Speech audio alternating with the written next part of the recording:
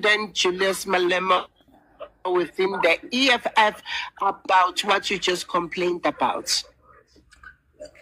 My sister, you cannot challenge Julius. No one will ever challenge Julius.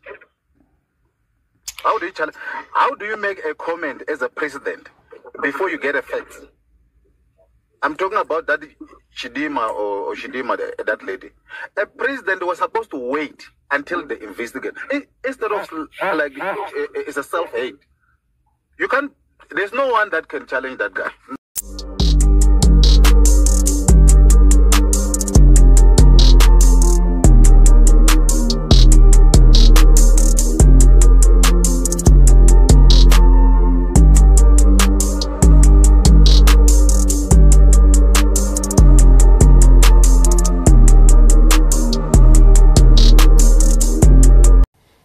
Your views on what we've seen today and what possibly could be happening? Let's start here.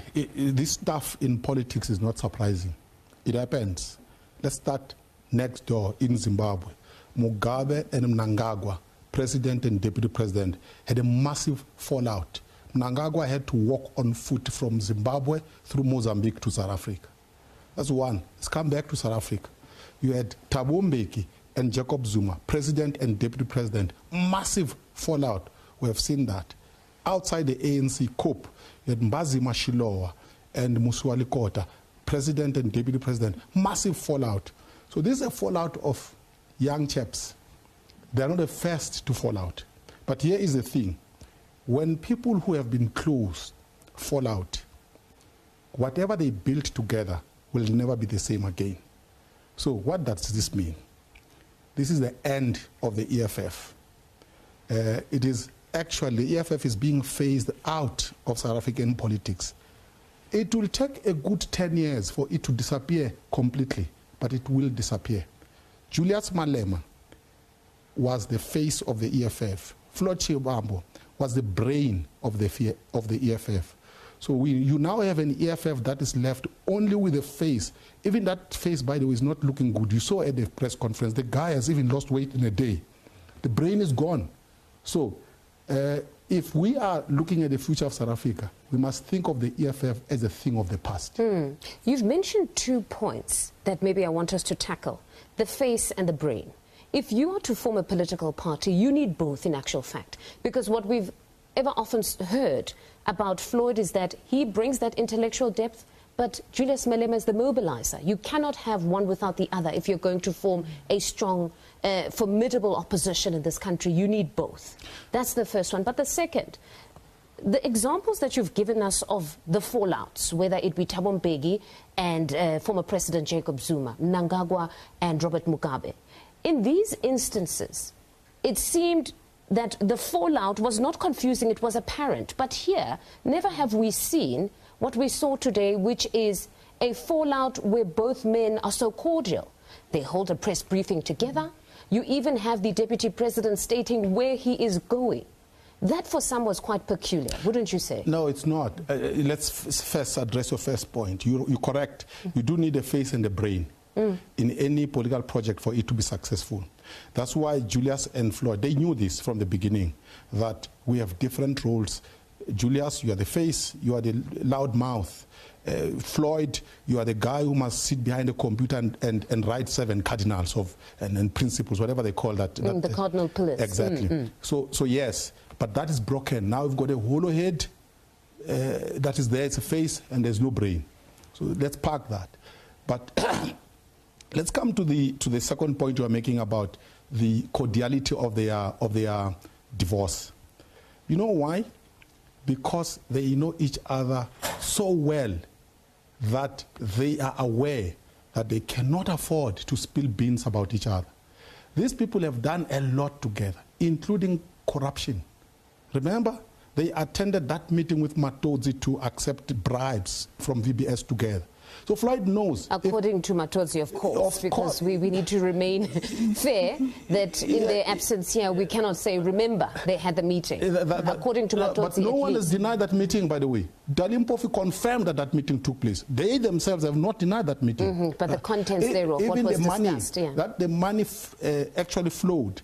Nobody has denied that. The point of dispute, was it a bribe? Yes, or a donation. Exactly. Yes. I call it a bribe. I'll die for my sins. Don't worry about me. So here's the thing. They've done a lot together, these two.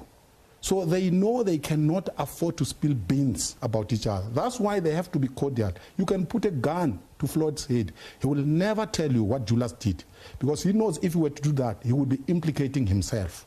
So that's why I was not surprised. They will defend each other to the grave, because they know that if they were to spill beans, that would actually be suicide on both their part. So you believe the theory by some, just like Professor Susan Boyson stated, that she also was entertaining that theory, that possibly there's a grand plan here of some sort of amalgamation of these two political parties. You say there's nothing of that sort. No, there isn't. They've had a fallout. No, it's a genuine fallout. Here's the thing. Floyd is going to MK. You see, people must not read a lot into this MK stuff. Floyd had very few options. One, he couldn't form his own party. He doesn't have the money and the means to form his party. Number two, he's not even a charismatic man. So he knew he wouldn't go that route. That's option number one that he had. Option number two is to go back to the ANC. He has enough enemies in the ANC to go back there. And also, the list of ANC unemployed people from parliament, the previous parliament, who are there one position, is so long that Floyd knew that he was going to be at the back. The only option was, where does he find a political home that will protect him? Because remember, you could be arrested by the VBS. My theory. But how would Mkhonto we Sizwe protect him when you've got the former president or the president of Mkhonto we Sizwe currently in the courts? Exactly. Why would he be protected? He looked for a home where you have a largest concentration of people who are facing criminal stuff from the president himself. So if you go to a home like that, you can be protected. No, but the EFF, they've actually had their own president, their own leader has sat in a court bench. So they manifesto. But there's one thing which I want to highlight, comrades, referring here, is that as communist forces, as revolutionary working class forces, particularly those who are in leadership positions, we should study Marxism. We should study Marxism, Leninism. We must study our tools of analysis and guide to action. And from time to time, we must seek to improve our levels of understanding. The Communist Manifesto says that we are the most advanced and most resolute sections of the working class parties. So we should understand the essence of what we stand for, so that we're not gullible. You know, the problem with a lot of leaders is that they are gullible. They are very naive. Like, they're easy to sway this side or this side, because they are not grounded on thorough and proper revolutionary theory and understanding. You can't want to be a leader who doesn't understand and internalize revolutionary theory. So if you have got leadership aspirations, you should be grounded theoretically, ideologically. You must know what the movement stands for, what the working class struggles entails. But importantly, you must internalize something said by Amilcar Cabral, that always bear in mind that people are not fighting for ideas, for the things in anyone's head. They are fighting to win the material benefits, to live better and to live in peace, to see their lives go forward, to guarantee the future of their children. That we must always appreciate the relationship between theory and practice. We must build our internal capacity to make practical all the aspirations of the communist movement. So comrades, all of us, let us continue to enhance and harness our understanding of the ideological tools of analysis. Let us continue to fight for the working class. Let us fight for working class unity.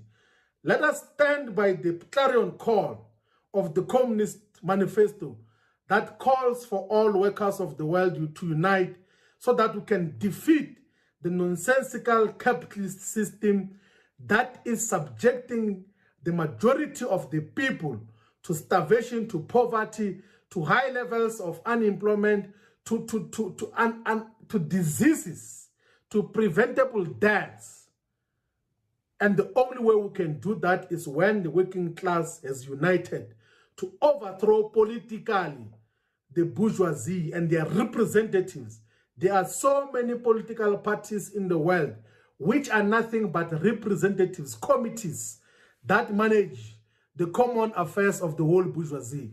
Those who must overthrow and replace with a socialist progressive government in all our nationalities in the entire world. Workers of the world unite. You have got nothing to lose but your chains. Amandla.